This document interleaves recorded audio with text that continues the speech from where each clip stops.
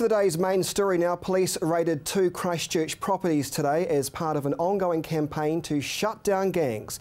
The raids are part of what police say is a 2-month operation targeting organised crime.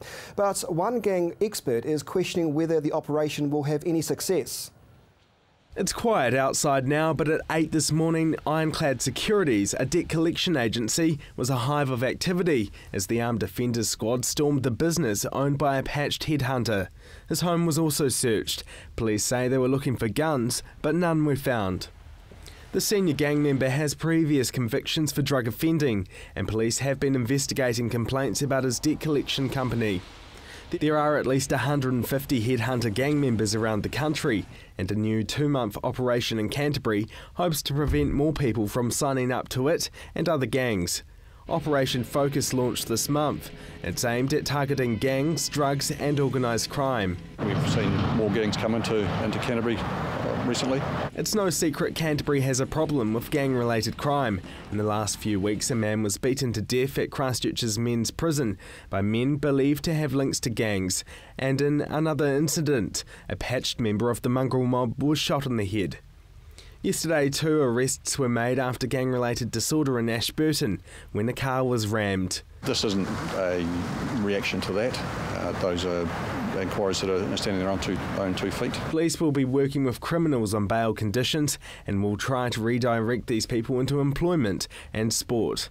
They'll often tell you why they're offending. It might be they've got a drug problem, there might be other issues there. However, a leading expert on gangs warns unless the members receive support after the 2-month program wraps up, they could return to the gang. The problems that we're dealing with here often have a genesis which is decades old.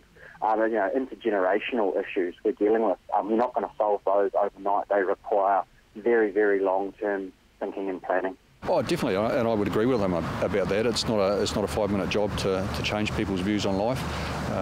It's about working with them longer term. Because a lot of people actually do want to reduce their offending and not be continually talking to the police.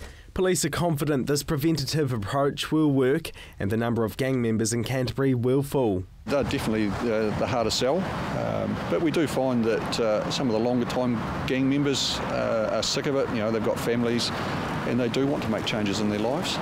However, the university's gang expert isn't convinced 2 months is a long enough period for police to make inroads into the gang.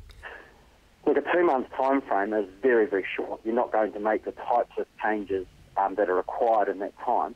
What it may do is give police some insight into how they can move forward into the medium and long. Police do admit it can be a challenge to convert gang members away from a life of crime. They say it's easier to work with some of the younger members than the seasoned criminals. It's not an easy sell for us. And it really comes down to the individual, and it's not so much the gangs we target, it's the individuals, and it's about breaking that influence in their lives. Police are 2 weeks into the 8-week program and say results won't show for another 6 to 12 months. However, Detective Senior Sergeant Greg Cottam hopes crime will be down. Marcus Gibbs, CTV News.